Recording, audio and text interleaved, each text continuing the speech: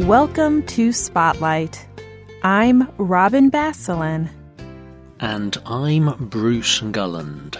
Spotlight uses a special English method of broadcasting. It is easier for people to understand, no matter where in the world they live.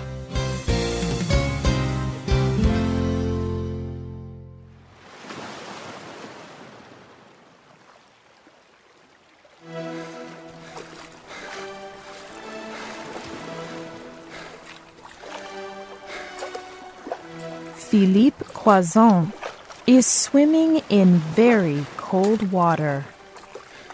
The sea is dark. The waves are high. He is in the far north, in the Bering Strait. Finally, he reaches dry land. It has been the most difficult swim in his life. But he has completed it. He has crossed the seas separating 5 continents. It is a major success for anyone, but it is an even greater success for Philippe Croizon. Croizon has no arms and no legs. Today's spotlight is on Philippe Croizon.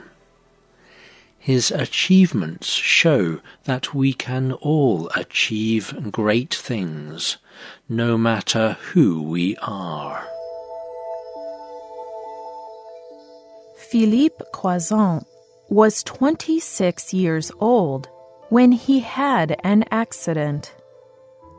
He was working to fix a television wire.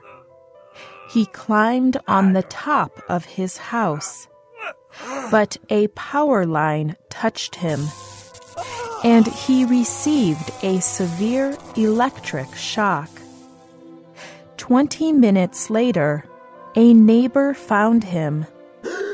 Croizon was burned very badly. The doctors tried to save his arms and legs, but they could not. The doctors had to remove both of his arms and both of his legs. They left parts of both arms and legs, but not enough to walk or use his arms. Croizon had been a healthy young man, but now he was disabled. Talking about this much later, Croizon told the BBC, "When they cut off my last leg, I wanted to die. I suffered great depression. My spirit was as low as you can get. But you have to choose, and I chose to live." While he was recovering in hospital, Croizon saw a television program. It was about a woman who had been swimming across the English Channel.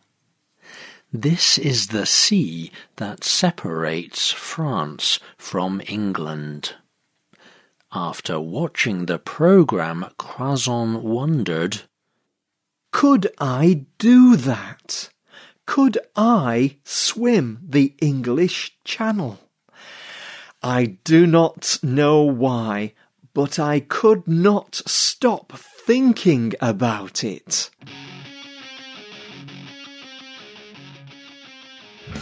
He decided to do it.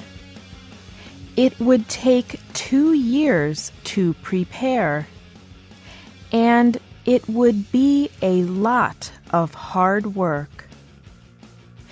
He began to exercise every day to make him strong. and he spent a lot of time in the water. He used special equipment to act as his hands and his feet. The equipment attached to his stumps what remained of his arms and legs. This helped him to push against the water and swim. He would swim for about 5 hours every day. Finally, in 2010, Croizon was ready. He entered the cold grey sea of the English Channel. He was now 42 years old. It took him from early morning until night to swim the distance.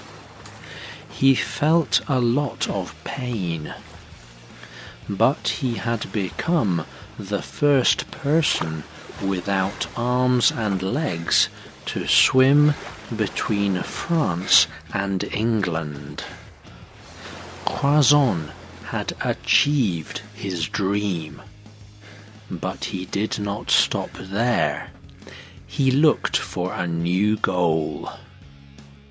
Early in 2012, he announced a new project. It was called the Intercontinental Straits Swimming Challenge. He planned to swim across the seas that joined 5 major continents. His friend, Arnaud Chassoury, would join with him. Chassoury was experienced in swimming long distances. The 2 men trained hard together. They worked as a team. Croizon told the BBC, "When it comes to training, Arnaud has to put my special equipment on me. On land, I am just a big baby. But a big part of this project is the way we unite. What I do, Arnaud does. What he does, I do. We remove what makes us different. In the water, we are the same. We are both human."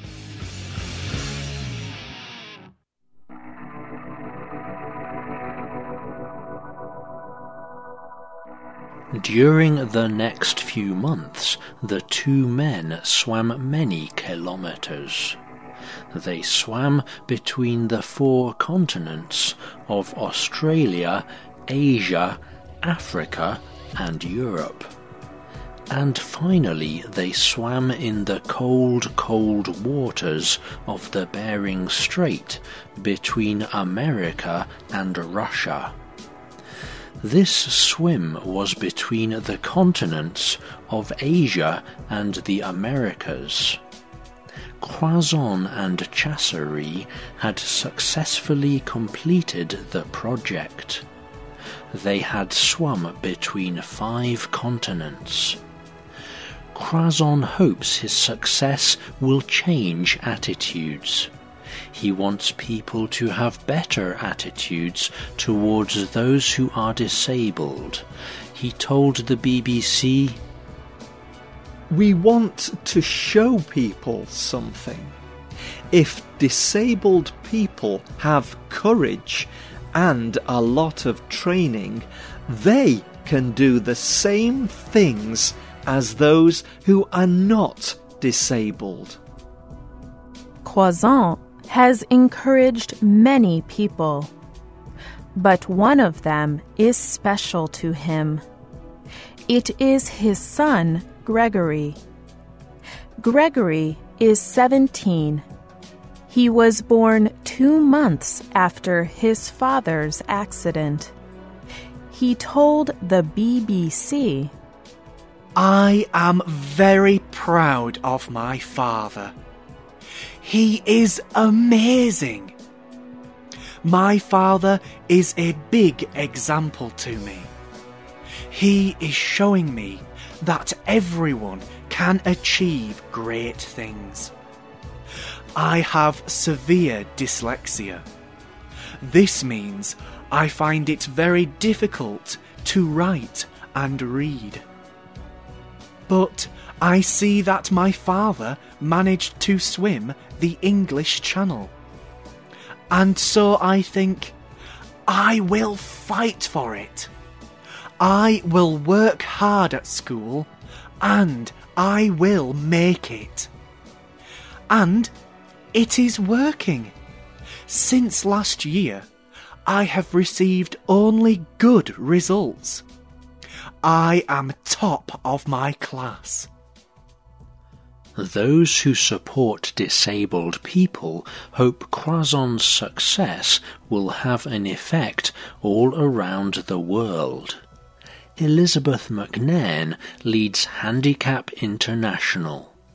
It is an organisation that helps disabled people. This organisation supported Croizon's swimming project.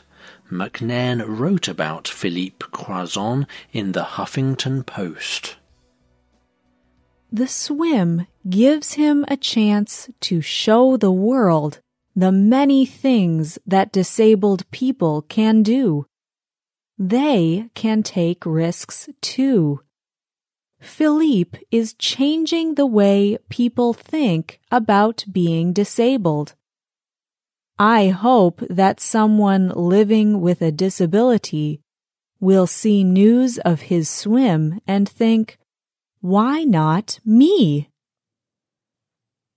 Philippe Croizon worked hard to show that disabled people can do amazing things. He told AFP that he wanted to encourage other disabled people. I tell them, everything is possible. Everything can be done. We are all equal, disabled and non-disabled people on all continents.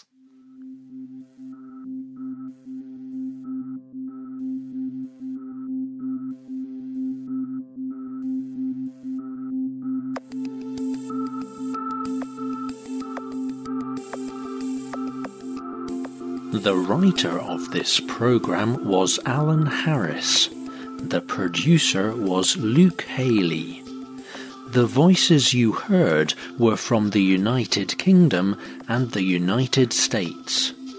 All quotes were adapted for this program and voiced by Spotlight. You can listen to this program again and read it on the internet at www.radioenglish.net. This program is called Philippe Croizon's Amazing Swim. You can also leave your comments on our website, or you can email us at radio@radioenglish.net. You can also find us on Facebook. Just search for Spotlight Radio. We hope you can join us again for the next Spotlight program. Goodbye.